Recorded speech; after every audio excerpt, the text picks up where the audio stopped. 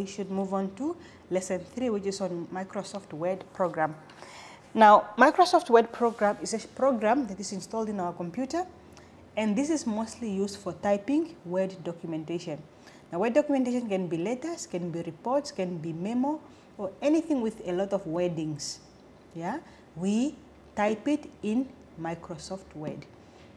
Yeah, now Microsoft Word is part of Microsoft Office suite, you know. So this is a package that you install inside your computer. Yeah, now within that package you find a lot of other programs like Microsoft Word, Excel, PowerPoint, Database, Outlook, and so on and so on. So this is really part of MS Office suite. Now, how do you open Microsoft Word? You go to the Start button, bottom left of your computer. You select all programs. Yeah, like I said, it's part of Microsoft Office suite. So you select Microsoft Office. Yeah, and then you select Microsoft Office 2010, Microsoft Office Word. You know, they come in different versions. You know, we've got 2003, 2007, 2010, 2013. You select the one that is installed in your computer. Okay, like I said, with everything that you are going to open in your computer, a program, an icon, anything would actually appear in a Windows format. Now, this is a window for Microsoft Office. Yeah, this top part here, from here up to there, this whole part is called the ribbon. Yeah, now on the ribbon, we find the toppest part here, where it's written document 4. This is actually called the title bar.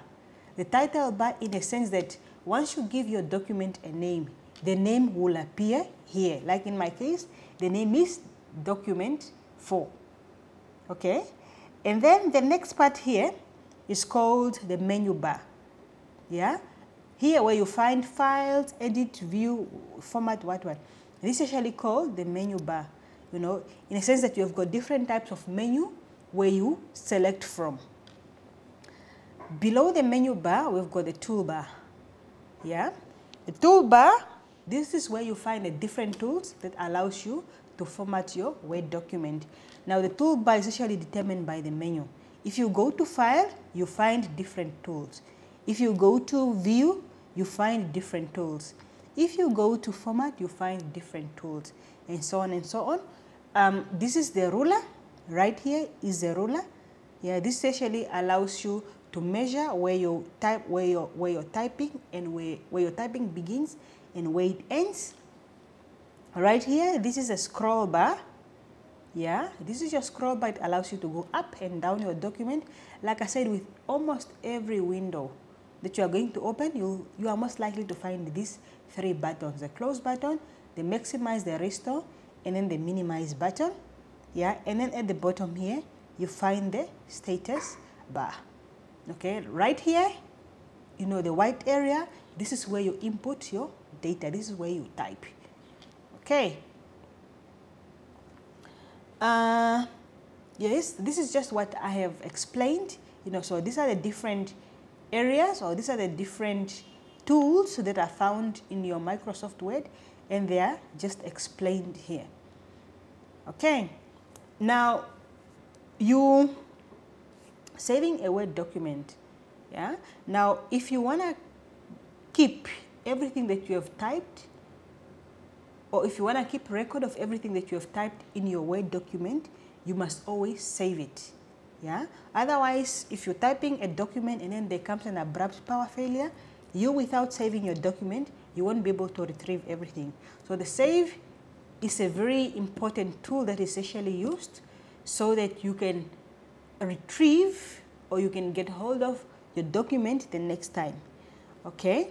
Now, the saving has got 2 crucial buttons, yeah, or 2 crucial functions. We've got the save, and then we've got the save as. Now, the save is usually used when you save an existing document that you have been editing. Yeah, if you're typing a document or you save it, if the more you add information to it, you keep saving it. Now, the save as, you know, the save as command is actually used when you're typing a document for the first time.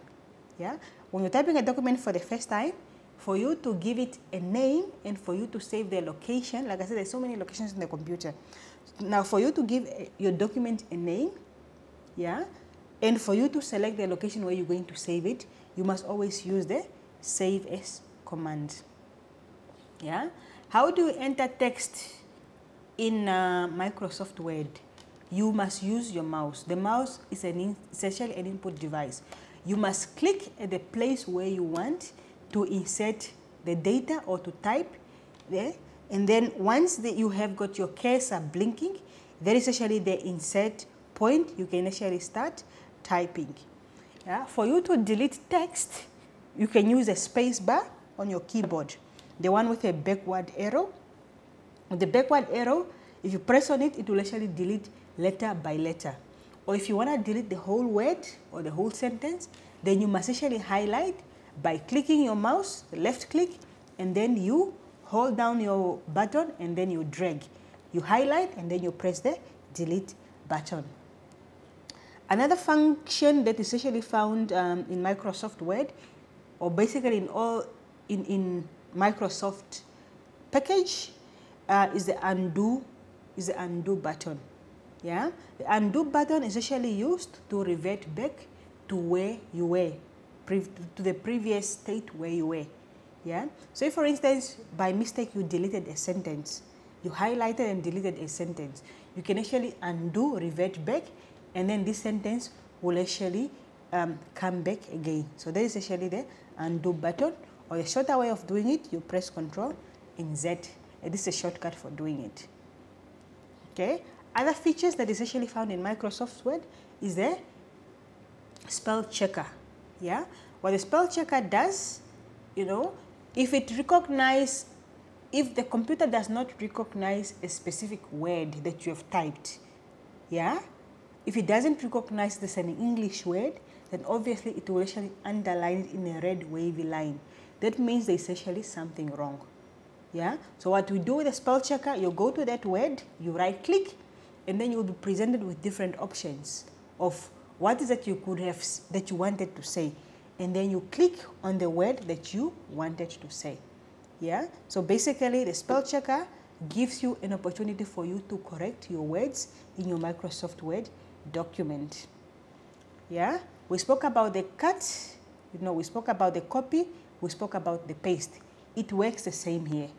Yeah. If you want to copy, when you cut something, you move it from where it is to another place. If you cut a paragraph, you move it from where it is to another place, so it doesn't appear at the old place. The copy makes a copy of that paragraph and places the copy somewhere else within the document. The paste, this is a function that's actually used to put something at another place. Yeah. The drag and drop, using your mouse, say for instance you've got a picture in your Word document, you want to move it to another place. You can simply click on the copy, you hold down your mouse, and then you move. And then you put it at the place where you want it to appear. That is the drag and the drop. Yeah.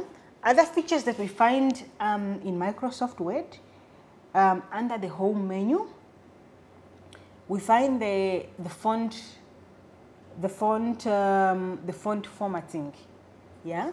With the font formatting, you can change the color of your letters. You can change the size of your letters. Yeah. You can also change the alignment of your paragraphs. Yeah. Alignment as in how do you want your paragraphs to be aligned.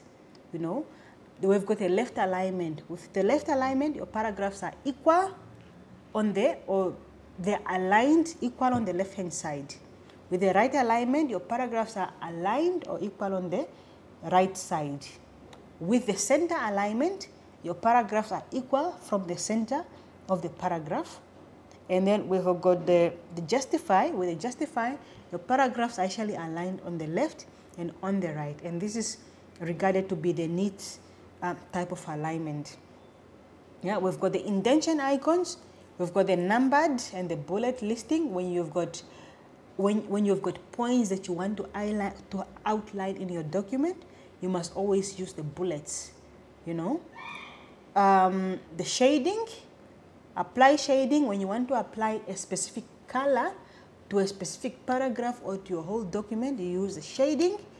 You also find tools such as underline, the bold and the italize. Yeah. You also find the tools such as the font type if you want to change the way your letters look like, and the case, whether you want your letters to appear all big, to appear all small, to capitalize each word and so on. These are tools that we find under the home menu. Yeah. Under the insert menu in Microsoft Word, within your document you can insert a picture, you can insert a shape, you can resize this picture, and then you can resize this shape. Yeah. You can also insert a table. Yeah. Or you can draw a table yourself. Yeah.